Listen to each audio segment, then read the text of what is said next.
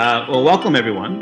Thank you all for joining us for this one in a series of interview chats on the Power Platform Advantage in EHS. Today, we're very happy to have two esteemed guests with us today. One is Ryan Cunningham, the global product lead for Power Platform, and Trevor Nimegeers, the CEO for ITRAK 365, an EHS solution that's built on the Power Platform. And so today, we wanted to get Ryan's perspectives and Trevor's perspective on how companies and organizations today are leveraging the Power Platform to drive real innovations in their industries and in their companies. And just as a way to start off, Ryan, you've been, in the beginning of bringing Power Platform alive. What's your vision for Power Platform? And how are you starting to see this as being a catalyst for citizen and pro developer movements? Absolutely. So first of all, thanks for the opportunity and for having me on. It's great to be with you guys today and chat about this stuff. It's really nice to sort of lift our heads up from building software all day long and have a discussion about where we're going and what it means. Look, we've been on a path for a while, and I would argue that this has really been a Microsoft ambition for a very long time, even before Power Platform sort of became the next iteration or incarnation of it. But to really continue to do two converging things. One is make people who understand their jobs and their businesses more effective and productive. And the other is to make software developers and engineers more effective and productive and build more stuff. And what's really exciting about Power Platform is the chance to really, for the first time, bring those two worlds together in a really fundamental way. Because we have a lot more software to build than present course and speed is going to get us there, all things constant. And if you go look at just the digital transformation is nice to talk about on a conference stage. When you go get down into the bread and butter, the nitty gritty of what it means to take every single business process inside a company, every single Excel spreadsheet and piece of paper and email chain and you do this and I do that type of understanding, every legacy tool, every one-off, and really bring it into a modern world. That's a lot of work to do, and just business as usual isn't going to get there. And so, really the fundamental thesis of Power Platform is change the economics of delivering software, make existing professionals more productive, and change the relationship with business people who are experts, maybe not in scaled cloud software, but are experts in what it means to run a safe manufacturing process, or what it means to run an efficient airport, or what it means to run a global public health campaign, whatever it is, right? And so for us, the chance to sort of change that relationship really is the vision. We're not going to turn everybody into a software developer, and for a long time that's been sort of the push in the industry. Let's put a coding class in every college major. And look, our progress against that has actually been pretty slow because it turns out not everybody wants to write code. And frankly, as an economy, we still need doctors and lawyers and teachers and process experts and mechanical engineers and sheet metal experts and whatnot, right? We don't need everybody to be a coder. But we can get everybody more fluent in what it means to build and evolve software. And that's part of the vision, is really bring low code fluency to everybody, including existing technologists. Absolutely. I mean, that vision is one of the things that was so compelling, even back in the day when it was called XRM. Sure. And now as we start to develop that further and further in the Power Platform and the developments there, you're starting to see even ISVs emerging, to come and solve big problems for businesses in certain areas. And so that brings me to Trevor. You essentially built ITRAK 365 from the ground up on Power Platform. Some would say you're betting the farm on Power Platform. Why did you do so? And how do you see ITRAK 365's vision connecting into the vision that Ryan was kind of explaining above? Yeah, I think that one of the things, we bet on this a long time ago. First of all, we started before it was known as a Power Platform, back when it was in the days of XRM. And we didn't really know, but we certainly had a hope and a desire that Microsoft would take it the path that they have. But as we've evolved that forward, really what we started to see is within our customer base, customers would look at their application stack and they would say, what do we already have? When they found a business problem, they'd say, what do we already have? And they would want to say, take what I have and enhance it and extend the investment of that. And that's what we really liked about, the Power Platform and what began as XRM is, this technology and what became part of the cloud platform of Microsoft is that when we had these building blocks on top of it, we weren't an extension that sat somewhere outside of their environment. We were an extension to their environment. And that was, everything from their existing workflows to, the existing tools like, even Microsoft Teams and things like that, making all of those investments just go farther. And the other part of that that's really important is that's where the users live all day long. They're in Excel, they're in Outlook, they're in those places. And if you give them additional functionality, we don't want their work to be sitting out there somewhere that they have to go find the place where they need to input data. We want to do it where they naturally occur and occur or use their their capabilities to do their job. So that's part of the fundamental pieces. The other part is balancing this piece between citizen development that Ryan was talking about and pro development. And I really like what you said, Ryan, to understand that at one time the world kind of seemed like, hey, everybody's going to be a developer. Well, no, that doesn't make sense. And development is a very unique skill that companies and when you're building large enterprise systems, you need a combination of different skill sets that come into that. People who understand process, people who can adapt and understand what's happening in that sheet metal factory and what needs to change and how the process needs to flow. But then you also may need a data analyst on the other side that's looking and going, hey, I need this data to be available across 15 different departments and right up to the board level and summarized and secured and all of those kind of things. So it's those combination of different things that I think start to play into it. Yeah, and I mean, I definitely noticed that too. Like, when I was on the Microsoft side and encouraging ISVs to build on the Dynamics platform at the time, and then after leaving Microsoft and joining an ISV that hadn't done so, one of the things I started to in the EHS space as well. One of the things I started to realize is that when I was talking to more and more customers, we had this whole value proposition to our customers to say, hey, get off of Excel, get off of, these commonly available tools that you're using today, in-house systems, and move to a commercial software system. Like, get off the spreadsheets and put the big boy pants on. That was kind of like the messaging that we had, right? But the reality is that, to your point, Trevor, like, these customers are living and breathing in these applications every single day. And we were basically asking them to add another application to their universe and to their user experience and support it and use it and so forth. And that was often the Achilles heel.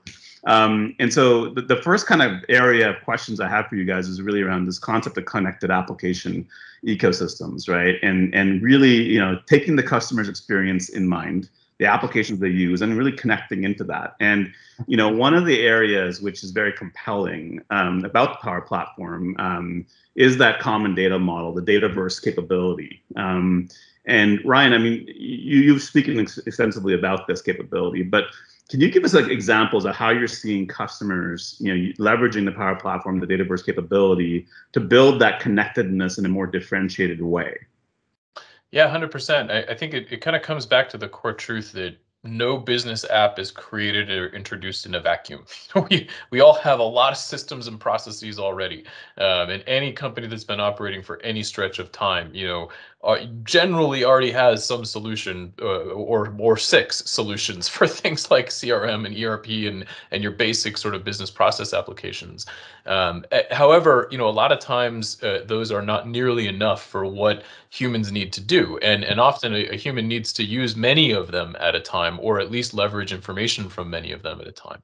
And so that a classic approach in the business applications world for traditional point solution vendors is to sort of pretend that those other systems don't exist and just focus on trying to get data into one silo, right? And that just exacerbates this problem of disparate monoliths. And that is one, I think, of the advantages of approaching this problem as a platform company from a Microsoft perspective, as opposed to purely as just a fully vertically integrated point solution, which is that we grew up in this ecosystem of diversity, right? We embrace it, and we realize that actually the world gets better, and actually solutions that are built on a common set of connectivity and common set of definitions are more useful because they're integrated with the other things that exist in your environment, and not because they're trying to compete with them.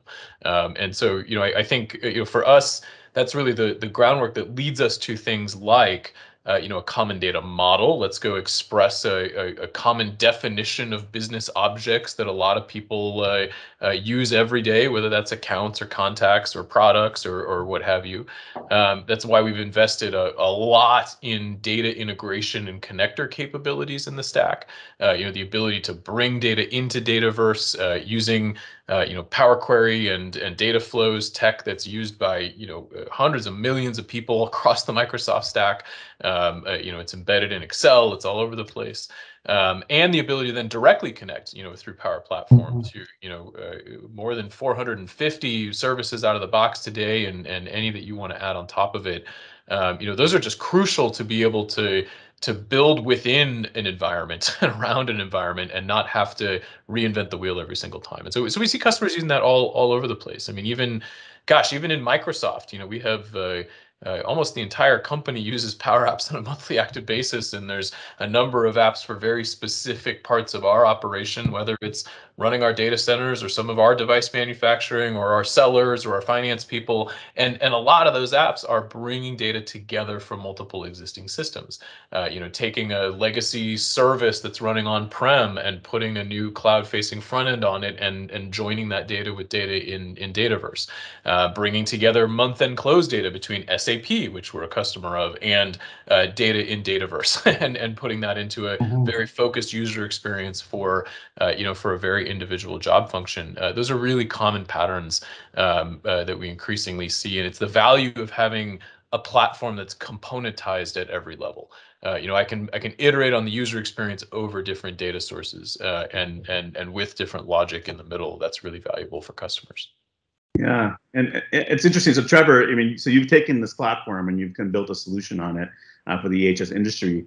What are some examples that you have seen, with your customers in the EHS space, leverage this capability that we're talking about here, like the common data model and the Dataverse capability, to drive differentiation, not only for your solution, but for what they're trying to achieve?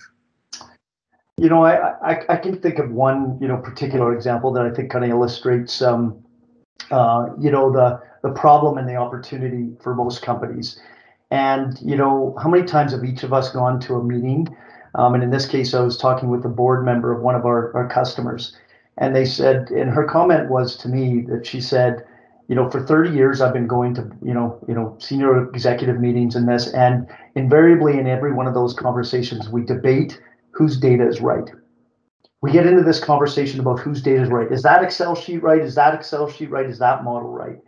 And, kind of utopia all the way along has been to get to a central place where you could start to really represent that data as efficiently one time as you possibly can. And most companies, will never get to everywhere one time, but we try to. And I think with Dataverse, the opportunity is to take these disparate pieces and use that connecting ecosystem, Ryan, that you talked about, 450 connectors, and bring all of that together into kind of a central place. And in this particular case, it was really interesting to see this board member reflect, and she said, we talked the entire time about what we were trying to do with the data because we trusted it. And that fact was really, really powerful to me, is that you start to get out of this challenge, right, of the knowing what your true source is. Right. That's a really key part of it. I think another. Like this technology, which is integrating, actually like culminates into what is really organizational trust, right? Yeah. We've all been in those meetings where everyone's like, my data is your data, and this really just kind of brings it together in one common source, which is very, very powerful. One of the other things that I observed, and I wanted to get your thoughts on it, both of you, is when we were in the EHS industry, it was baffling to me to see how many people had actually we're still using pen and paper and digitizing those processes, which was baffling to me. But more so than that is that many of them were using Excel to run their EHS programs. And so we were going into them, speaking to them, and telling them to come over to a commercial software system to go and digitize their EHS management programs. And they were like, well, we've invested so much here in these Excel-based systems, and they're working, and they're not broken, and why should we? You know, and obviously some of the higher risk organizations did take the plunge, but some of the lower risk ones were saying, well, maybe there's no reward here, and it causes this inertia, you know, to digitize this particular part of the company, and so, you know, my question to you, Ryan, is really around how can organizations really leverage the Power Platform, and specifically some of the capability around virtual tables and Power Automate, but other capabilities as well, to not have to abandon those systems, be able to leverage the data and logic that matters to them in an effective way. Like, are you seeing customers being able to do that with the Power Platform? 100%. Look, I mean, Excel is without a doubt still the most widely used business software platform in the enterprise, right? It arguably runs much of our global financial system still, in addition to many of our more materials intensive industries and processes and whatnot.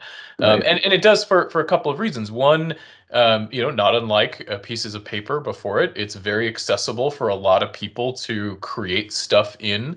It's very flexible for them to change stuff in, and everybody has it. It's ubiquitous, right? And so it becomes the barrier to overcoming it with something better is pretty high. And now the interesting thing is, part of our strategy is not to sort of compete with Excel. It's really to actually leverage it directly as a stepping stone into higher sophistication. Because for all that Excel is great, it's not a relational database. It's not an analytical store. It doesn't have business logic in the same way that we would expect it from a proper system. There's no way to do DevOps and ALM and source control on an Excel file. I can't. I have very limited capabilities of how I govern that. At some level of granularity.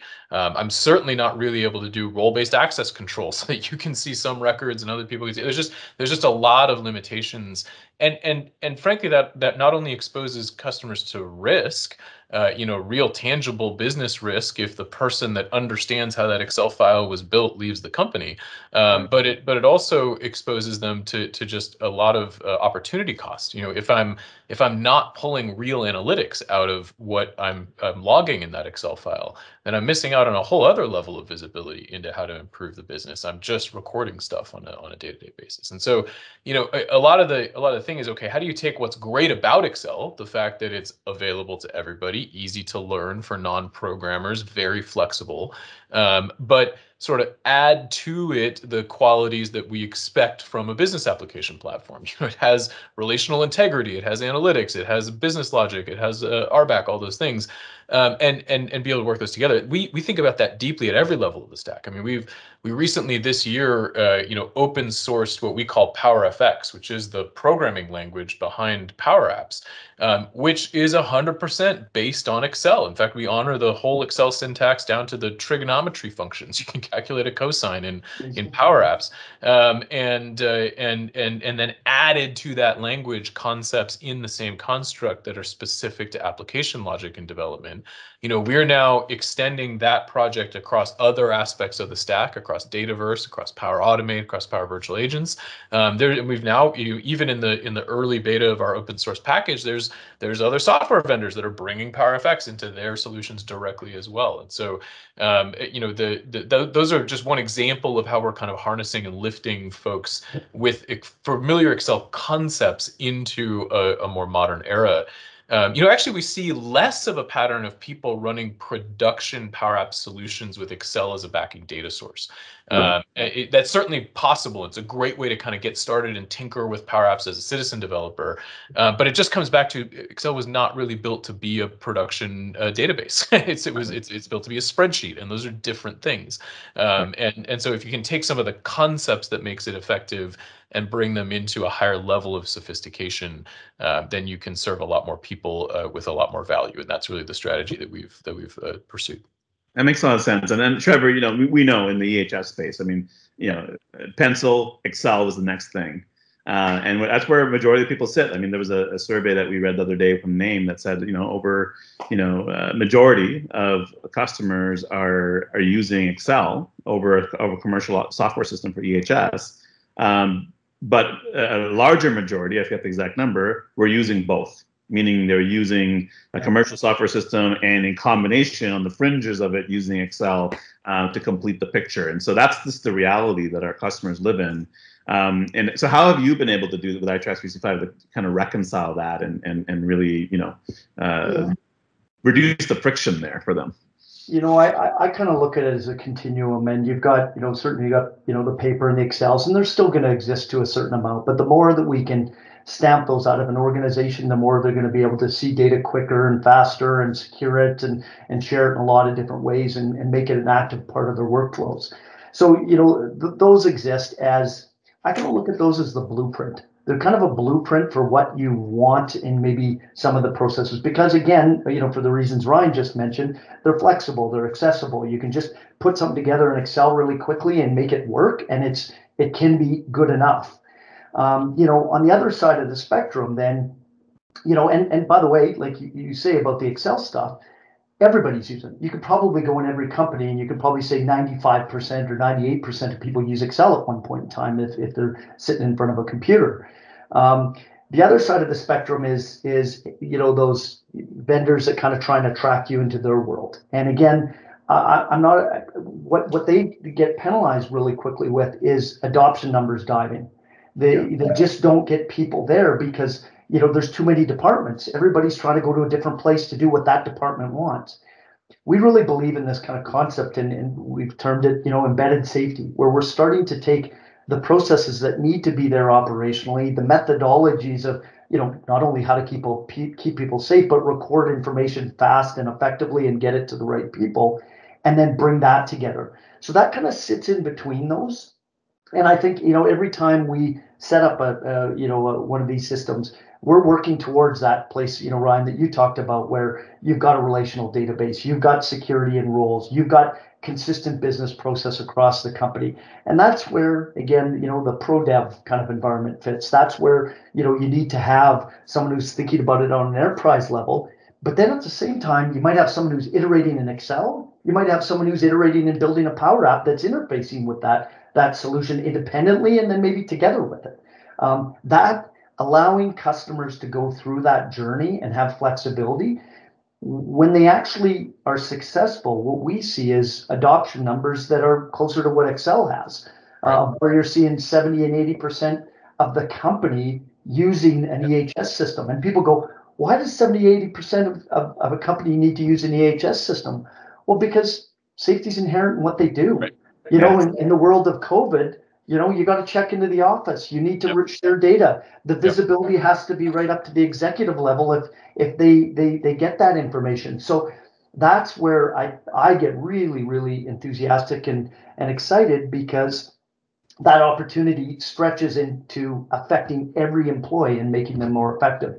Yeah, and that gets me into my next question and the last question for this segment, which is really around user engagement, right? Like we're kind of touching on it right now, and the most powerful impact you can make with technology is when you have users embrace it and use it in their day to day, and so connecting that into their workflows and how they work and is a really, really important priority. And it's quite honestly, is the Achilles heel why many of these projects fail, not just in EHS, but even outside, right? So, Ryan, like, how are you starting to see, how Power Platform customers are able to like leverage into collaboration tools such as Teams and Office 365 to go and drive that higher level of engagement? Yeah, that's one of the huge structural advantages to solutions that are built on Power Platform in the context of the broader Microsoft cloud, which is gosh, hundreds of millions of information workers are using that front door every single day. They're logging in with their Active Directory identity. They're landing into Teams, or they're landing into Office 365, or they're landing into places where Power Platform is natively integrated and can, even in the case of Teams, be targeted and pushed to specific populations of workers. Just show up on their left rail, for really high visibility apps. And so the discovery friction goes way down, and Teams really becomes much more than a chat and collaboration surface. It becomes sort of a workplace, a digital workplace, and not just for remote workers or folks who have been affected by the last 18 months, but even for frontline workers, who just need one app to pop up on their phone where they can get a shift, chat with their colleagues, and find their core process applications embedded right there. And so we're at a point where now significant double-digit percentage of all Power Apps usage is happening inside of Teams. There are certain Fortune 500 organizations that more than half of their monthly active Teams user base is using a Power App of some kind embedded in Teams. And so it's just very common and increasingly common pattern from a delivery mechanism perspective to just put those pieces of business process where people are already working. And sometimes it's not just finding the rectangle of an application; it's also pushing the push notification, adding a bot, pushing an automated approval, really getting seamlessly woven into the fabric of what the vast majority of our workforce is doing every day. Just really big advantage over, hey, remember to come to this URL, or let me try to side load something onto your phone that you've never heard of, and I hope you launch it again. You're spot on that you can build the best software in the world, but if people don't come back to use it, what's it worth? So you got it. I mean, Trevor, that's what I noticed, Trevor, in our discussions. When you showed me some of those numbers on your adoption data, from your customers on the EHS app that you guys have, right? I think that was very differentiating. In my experience, at least, EHS management systems were relegated to the EHS people that just woke up every day thinking about it. And one of the challenges they had was really just getting everybody to start inputting data in there in a way that's going to make change in the organization and build a safety culture, as they used to call it. And so how are you seeing that? How are you seeing them connecting ITRAK into their core collaboration systems to drive that advantage, that adoption advantage? Yeah, well, I would look at it at a couple levels. I would first look at it and say, from an organization that builds software, when we saw Teams and the interconnectivity that came from Power Platform and Teams, we were elated, because essentially we had a transactional system for operational data, and all of a sudden we added an entire collaboration suite. So as application development company, we come in and go, hey, we put a few developers on this for a few months, early, and when some of this was released, as part of the Teams, initiatives early last year, and boom, we've all of a sudden got that embedded in our software, where we added an entire suite of capability. But let's make it more practical, right? If we look at it from a practical business user standpoint, what do people do with safety? Well, maybe you have an incident. It's not a good thing. Companies don't want to do it. But when you record an incident, what are you doing? You're recording so that you can get better and avoid it the next time. So if you have that available in Teams and it shows up inherently just in there, you don't even know that you're using ITRAK, that's fine. It's inherently there. But then there's a lot of workflows that flow from that, going, hey, we're discovering a trend here. We're seeing risk here. We're doing this. We maybe need to spin off a couple of chat, channels to be able to have that conversation.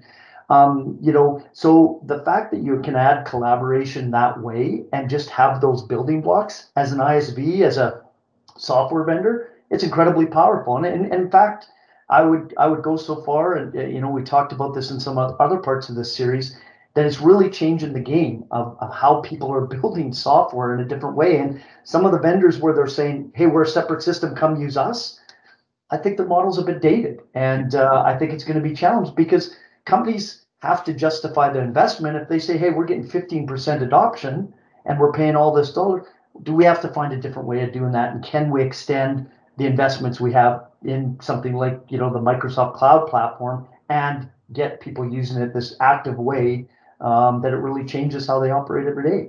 That's I think what we're after. Absolutely. No, and I know we're coming up at the time limit here, and I really think we can talk about this forever. But I did want to thank both of you, both Ryan and Trevor, for just helping us start this dialogue. Ryan, I mean, we're Trevor's definitely a fan. He bet the farm on the Power Platform. So I hope that you guys he's part of the ISB Connect program, so you guys will continue to connect. But if there's any parting words that you would like to leave our audience in terms of how they should be thinking about leveraging the Power Platform and to take it to the next level, what would they be? Well, thank you both for the chance to be here. I think as a parting word, it's just a really exciting time to be in this business together. I think we're sort of standing on the precipice of the next major paradigm shift in business software, and the last one was moving things to the cloud. The next one is really changing the mix of what I can do there and who can do it, and it's really cool to be working with folks that are on the front lines of that, who saw it coming early, and are continuing to push the boundary of what that farm can do. So we are all in to be successful here together. That's awesome. Trevor, any parting words? Yeah, I think it all comes back, and maybe it sounds like a trivial comment. We talk about, like, Ryan, you said stuff about digital transformation. It's great marketing slides. It's stuff like that. Great to talk on a stage. I think it comes down to just seeing businesses operate more efficiently. It's really that simple. When you see an organization and they can use an app to collect data, and all of a sudden, they got 2,000 or 3,000 people in the field and they're connected into their business in a different way. And all of a sudden, management and the people around the business have access to those workflows that are happening of someone walking around a job site of a construction or a mill or a mine or an energy platform. That to me is what's so exciting, because it just gives that opportunity to help that organization see data and take data into information and start to make it into real knowledge that they can interpret and analyze and get better. So that's been utopia back from computer science school 30 years ago. Everybody wanted that, but we couldn't do it without the right players. And I think what Microsoft's been able to give us is that underlying platform, and then us being able to build on top of it, bring some of the industry expertise. So agree with you, Ryan, 100%. It's a huge opportunity that we're at, and very exciting to see some of the developments that come from it. Awesome. Amazing. Well, hey, thank you both for being on the interview today. Ryan, I hope we can keep in touch with you and have you back on as we kind of develop down this journey. And Trevor, keep pushing the agenda here in the EHS industry. Thanks so much, everyone. Thanks, Vinay. Thanks, Ryan. Thanks, gents. Be well. Okay, cheers. Thank you. Bye now.